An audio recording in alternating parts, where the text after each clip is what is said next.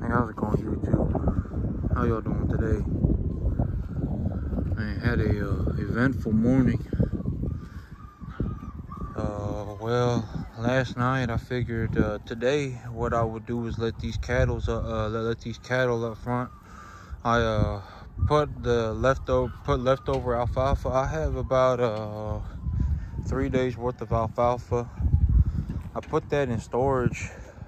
Then I figured this morning I would let these cattle up front to graze for forage instead of giving them alfalfa. So my big plan was I would let them graze up front from 5 a.m. to 7 a.m.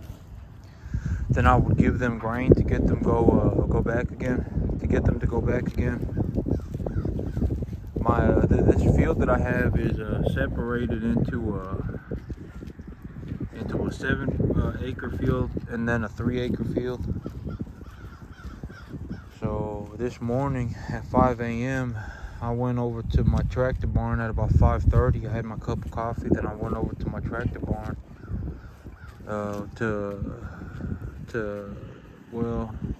okay, so I have some lights on in my tractor barn. I have some lights on them that lets me see. I also store hay over there, like my corn stover, my 1 bale of corn stover that I have left over. I stored it over there. So I got all good to go. Then I let these cattle up front. Then of course, well, I should have seen this coming. It's just it's just a little something that happened just because I changed things up, so there was bound to be a little bit of a kerfunkel, I guess, something like that. So of course these cattle go running. Cattle behavior, like I know that cattle, they like being able to see. If it's real dark, they hardly move. If it's real dark, they'll just kind of stand around. So it was real dark when I got over here this morning. There was a light on in my tractor barn. There was a corn stover bale over there. So of course, as soon as I opened that gate, these cattle just ran straight towards that corn stover. They just went straight for it. I tried to get them off of it. I got a bucket of some grain. I got them to follow me for about 30 seconds, and I just poured it on the ground to see if they would. I need to get some more whatever it is out here, the ant pile killer stuff. I need to start pouring some of that stuff out again. I'll need to go around, put some of that on this field, just wherever there are ant piles. But yep. So I went over there. Well, of course, so they went straight for that corn stover bale. I did everything I could. I tried to just push them off of it. I tried to get them to, I got some grain. I poured it on the ground away from the corn stover. They just kept running straight back for that corn stover. So they were pulling it apart so badly. I figured that if, so there it is over there now. I had to, eventually what happened was,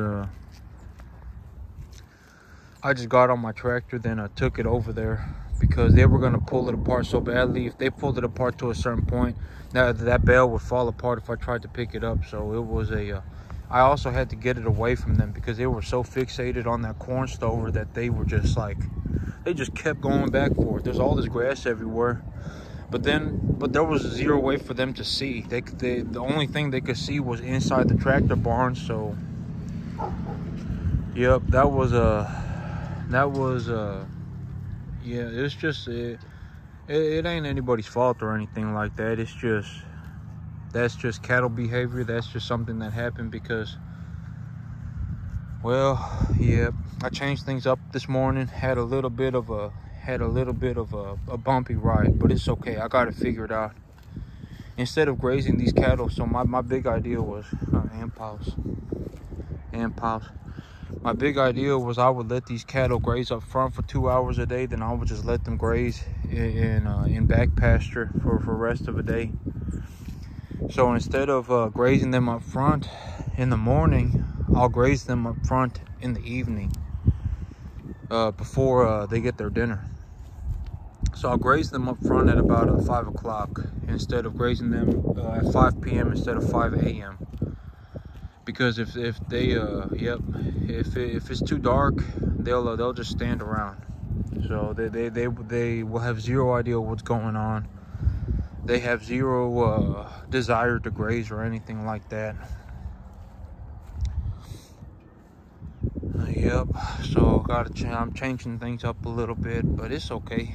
I got through it. I'll just have to pull that corn stover bale apart in their barn. Cattle are on grass up in this front pasture. This front pasture is doing good. They are definitely eating it. So I'm starting to see these cattle swell up a bit too. Cattle are starting to swell up a little bit, so that's a good sign. When they get to eat grass for free, or when they get to eat grass for free choice grass, they just get to eat as much of it as they want. They swell up like this. They swell up real good. They get a hay belly.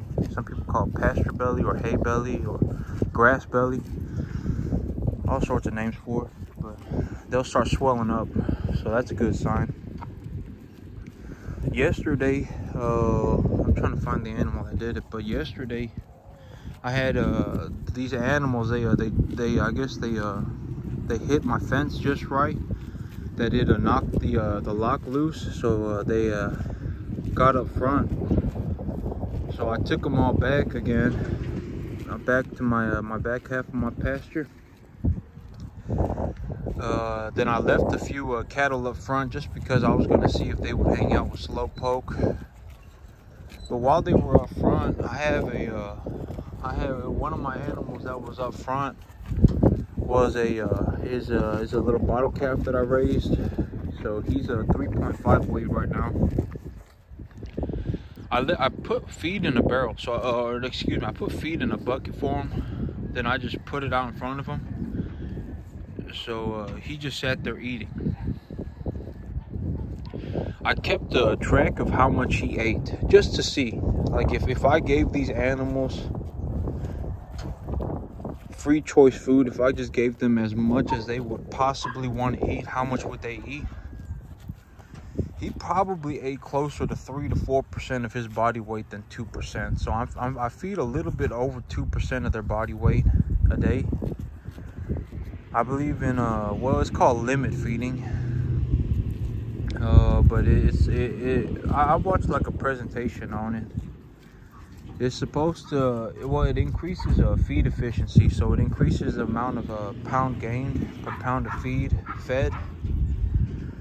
So I was I limit feed these cattle. Well, I just gave him as much food as he wanted to eat, and I just sat there. I watched him.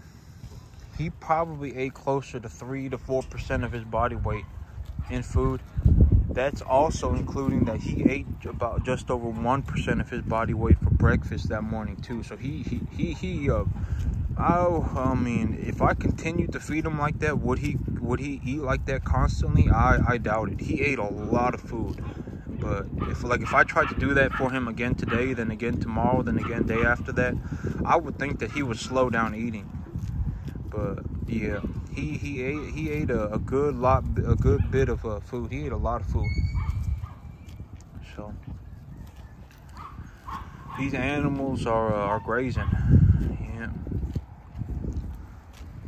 I learned my I gotta change things up a little bit, because this morning that was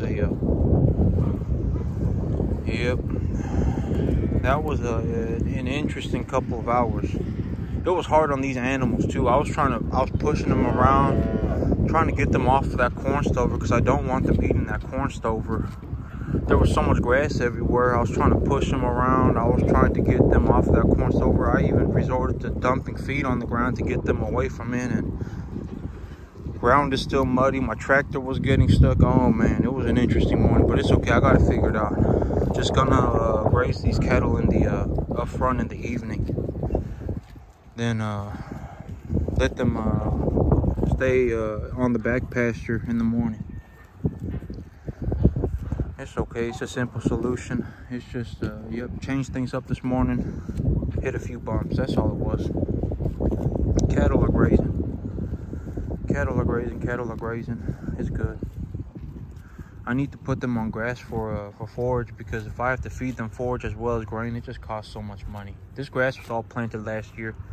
I've done zero to this grass since October of last year. So this is all stuff that I planted last year.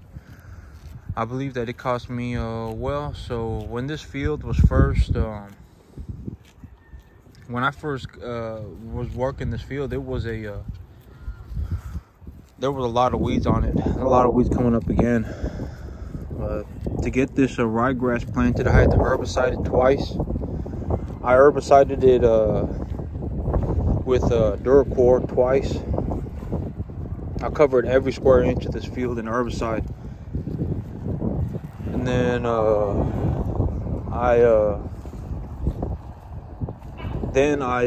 I fertilized it. Then I broadcasted seed on it. So it ended up costing me a little bit more money than it should have, just because of that herbicide. But yeah, it costed me about $135 an acre to do everything. This warm season though, Sudan grass has a natural tendency to shade. Sudan grass kind of grows like corn. It's a real big grass. So it'll if I till this ground up real good, then I drill that seed in properly. If I drill it thick, it'll block these weeds from getting any sunlight. So I have zero need for herbicides. So that'll save me a little bit of money. Herbicide costs maybe $8, $9, $10 an acre right now. So that'll save me some money. Yep. All I have to do is drill seed. Then that Sudan grass will grow in. It grows in like corn. It's a real big grass, so it'll shade out these weeds. So with zero sunlight, these cattle just now found this grain that I had thrown on the ground. These cattle just found it. Yeah, here it is. Oh man. So I was like, what are they doing? I was like, this must be the best patch of grass ever, but it's grain. Yep. So starting today, I got a few days. I got 3 days of alfalfa in storage. I figured I'm just gonna keep it in storage, just as a well, just to in case of emergency, I suppose. Just have it in storage. Who knows? I may need a couple days of forage later on. These cattle have access to grass. They're swelling. They're obviously swelling. Like they're obviously putting on that grass belly. They got big old bellies on them right now. So I'm just gonna hold on to that forage. Then put these cattle on grass starting today. Then starting tomorrow, I'll I'm gonna switch it up. I'm gonna let them up front in the evening, then leave them out back in the morning time. So it's easier on them. It's easier on me too, because that was yeah. So yeah, fertilizer costs are down too. So when I plant this grass again, yeah, save some money this year. No, it ain't about saving money. It's about everything's just a little cheaper. So that'll be good. All right, that's it for me today, YouTube. Y'all have a good one.